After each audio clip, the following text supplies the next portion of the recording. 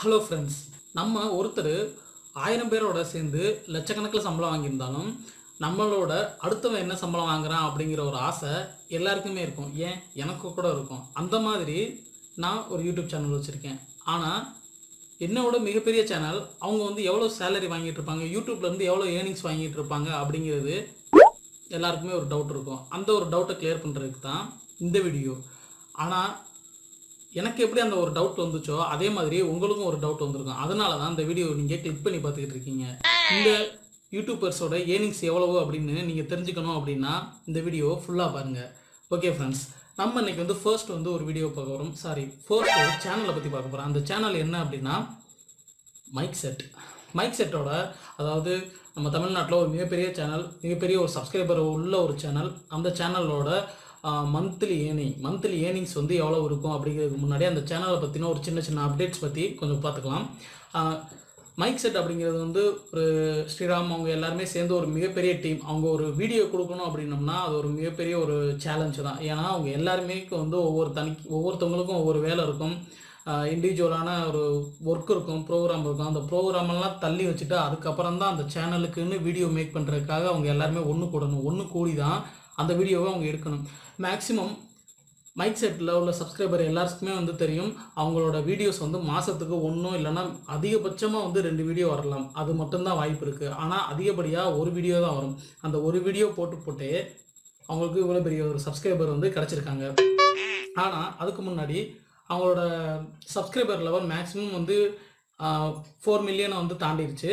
இப்போதைக்கு அவங்களோட அப்டேட்ஸ் பற்றி பார்க்கலாம். சப்ஸ்கிரைபர் மட்டும் அவங்களோட கடைசி 30 நாளில், அதாவது இன்னையிலேருந்து கடைசி 30 நாளில் மட்டும் அவங்களுக்கு 60,000 சப்ஸ்கிரைபர் மட்டும் ரீச் பண்ணியிருக்காங்க. அதாவது டெய்லியும் ஒவ்வொருத்தவங்களோட சப்ஸ்கிரைபர் அந்த மாதிரி கொஞ்சம் கொஞ்சமாக கவுண்ட் பண்ணி ஒரு 30 நாளைக்கு மட்டும் அவங்களுக்கு 60,000 சப்ஸ்கிரைபர் மட்டும் கொஞ்சம் கொஞ்சமாக லீட் பண்ணியிருக்காங்க. அவங்களோட மந்த்லி ஏர்னிங் 1.7Kலேருந்து 26.9K வரைக்கும் இருக்குது. அதாவது 1700லேருந்து 26,900 வரைக்கும் அவங்களோட மந்த்லி ஏர்னிங்ஸ். அதாவது ஏர்னிங்ஸுங்கிறது யூடியூப்லேருந்து எப்போவுமே டாலர் கணக்கில் தான் வரும். அதுக்கப்புறம் அவங்களோட வியூஸ், கடைசி போட்ட 30 நாளைக்கு உள்ள போட்ட ஒரு வீடியோவில் அவங்களுக்கான வியூஸ் மட்டும் 6.722 மில்லியன்ஸ் வியூஸ் வரைக்கும் அவங்களுக்கு கிடச்சிருக்கு. அதுக்கு கீழே உள்ளது இது டோட்டல் இயர்லி ஆஃப் ஏர்னிங்ஸ், ஒரு வருஷத்துக்கு உள்ள ஏர்னிங்ஸ். ஒரு வருஷத்துக்கு மட்டுமா அவங்களுக்கு 20,000லேருந்து 322,000 வரைக்கும் அவங்களோட அமௌண்ட் ஏர்னிங்ஸ் கிடச்சிக்கிட்டு இருக்கு. ஆனால் அவங்க எல்லாருமே மந்த்லி ஏர்னிங்ஸ் எடுத்துக்குவாங்க. யாரும் ஒரு வீக் வரைக்கும் எடுத்துக்க மாட்டாங்க. அதுக்கு முன்னாடி ஒரு யூடியூப் சேனலில் ஒரு வீடியோ வருதுன்னா அந்த வீடியோக்கு எப்படி ஆட் கொடுப்பாங்க, அந்த ஆடுலேருந்து எப்படி இந்த ஒரு ஏர்னிங்ஸ் கிடைக்கிது அப்படிங்கிறது நீங்கள் எல்லாருமே தெரிஞ்சுக்கணும். அதுக்கு ஆட் அப்படிங்கிறத பொறுத்த வரைக்கும் கூகுள் தான் ஆடு கொடுப்பாங்க. கூகுள் ஆடு கொடுத்தனையும் கூகுள் யாருக்கு ஆட் கொடுப்பாங்க அப்படின்னா கூகுள் ஆட்சென்ஸ் யூடியூப்லேருந்து இண்டிவிஜுவலான ஒரு வீடியோக்கு மட்டும்தான் அந்த மாதிரி தான் வரும். அந்த ஒரு லிங்க் அந்த மாதிரி தான் ஒரு சர்க்கிள் மாதிரி தான் கனெக்ட் ஆகிருக்கும். கூகுளுக்கு ஆட் வரும். அந்த ஆடை அப்படியே ஆட்சென்ஸ்க்கு மாற்றி யூடியூப்லேருந்து நம்மளுக்கான செப்பரேட்டுக்கான ஒரு சேனலுக்கு இல்லை இண்டிவிஜுவலான ஒரு வீடியோவுக்கு மட்டும் வரும். நிறைய பேர் வீடியோ பார்க்குறதுக்கு முன்னாடி ஒரு சின்ன ஒரு ஆடு கிளிப் ஓடிக்கிட்டு இருக்கும். அப்படி இல்லைன்னா ஏதாவது ஒரு அப்ளிகேஷனை பற்றி ஓடிக்கிட்டு இருக்கும், இல்லைனா ஏதாவது ஒரு சம்திங் ஒரு பாயிண்ட் ஆஃப் பற்றி பேசிக்கிட்டே இருப்பாங்க, இல்லைனா ஏதாவது ஒரு சின்ன வீடியோ கிளிப் மாதிரி போயிட்டுருக்கும். அதுதான் ஆடு. அப்படி இல்லை அப்படின்னா உங்களோட வீடியோவில் கடைசி கீழே ஒரு பார்டர் மாதிரி வந்துடும், ஒரு சின்ன கிளிப்பு மாதிரி வரும். அதுதான் ஆடு. அந்த மாதிரி ஆடு வர்றதை பொறுத்து தான் உங்களுக்கு எவ்வளோ ஏர்னிங்ஸ் வருது அப்படிங்கிறத ஒரு பொறுத்தது. இந்த கூகுள் ஆடு கூகுள் ஆட்சென்ஸ் கொடுப்பாங்க. ஆட்சென்ஸ்லேருந்து உங்களுக்கு யூடியூப்லேருந்து தான் உங்களோட இண்டிவிஜுவலான வீடியோ. சரி, ஓகே, இவ்வளோ சொல்லிட்டேன். இப்போதைக்கு கூகுளோட ஆட்சென்ஸ் இதுதான், இந்த மாதிரி தான் இருக்கும். கூகுளோட ஆட்சென்ஸ் ஸ்டார்டிங் இந்த மாதிரி தான் இருக்கும். உங்களுக்கான அக்கௌண்ட் இருந்துச்சு அப்படின்னா அந்த அக்கௌண்ட் இந்த இதெல்லாம் லாகின் சைன்அப் பண்ணுனீங்க அப்படின்னா உங்களுக்கு என்ன ஒரு டாலராக இருந்தாலும் சரி, இல்லை மற்றதாக இருந்தாலும் சரி, எதுவாக இருந்தாலும் இந்த இதெல்லாம் ஆட்சென்ஸ் டீட்டெயிலாக தெரிஞ்சிடும். நெக்ஸ்ட் ஒரு டாலர், இன்றைக்கான ஒரு டாலர் என்ன ரேட்டில் இருக்குது அப்படின்னா யூஎஸ்டி 7 அதாவது dollar to rupees 7.0578 Indian dollars Indian கரன்சிக்கு இருக்குது. அதாவது நான் முதல்ல வீடியோ போடுறப்போ நான் யூடியூப் ஸ்டார்ட் பண்ணும்போதே டாலரோட வேல்யூ எவ்வளோ இருந்துச்சுன்னா 71.05 03 இருந்துச்சு நான் வந்து யூடியூப் ஸ்டார்ட் பண்ணும்போது. இப்போதைக்கு 75 வந்து டாலர் ரேட் வந்திருக்கு, ஒரு டாலருக்கான ரேட் இந்த அமௌண்ட். ஓகே, நெக்ஸ்ட் வந்து இப்போ நம்ம சேனலை பற்றி பார்க்கலாம்.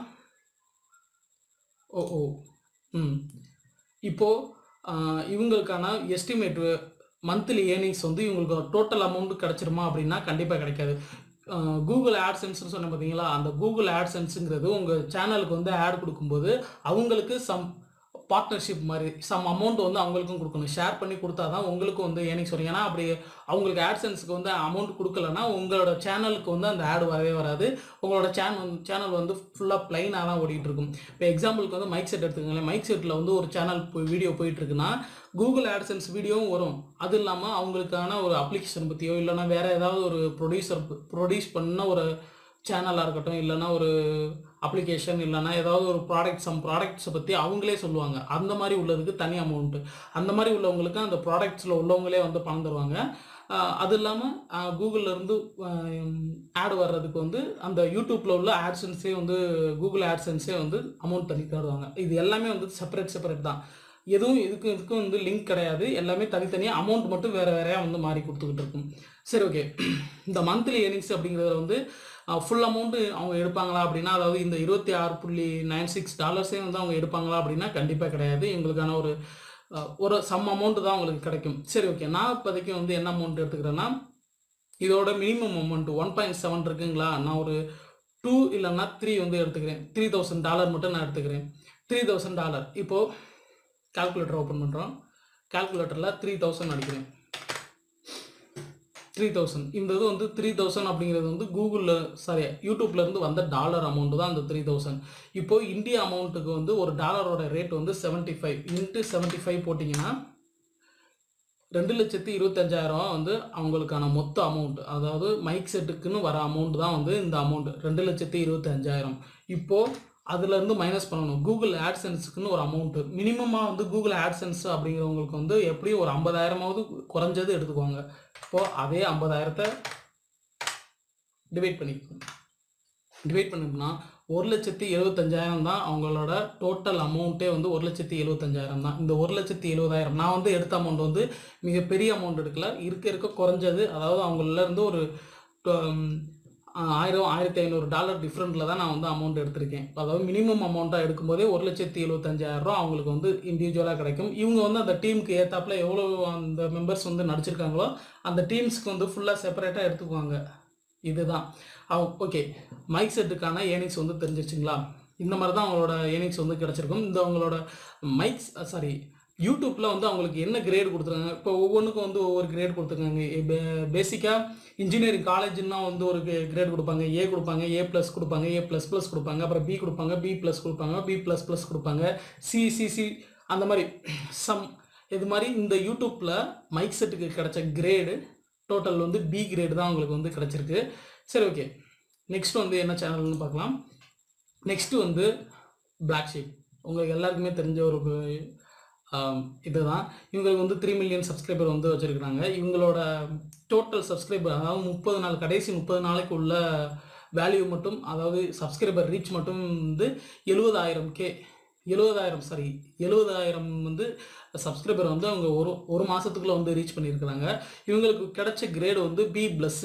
சொன்ன பார்த்தீங்களா, நான் வந்து A++ இருக்குது, இல்லை B+ இருக்குது, B++ இருக்குது, B கூட இருக்குது அப்படின்னு சொல்லி பார்த்தீங்களா.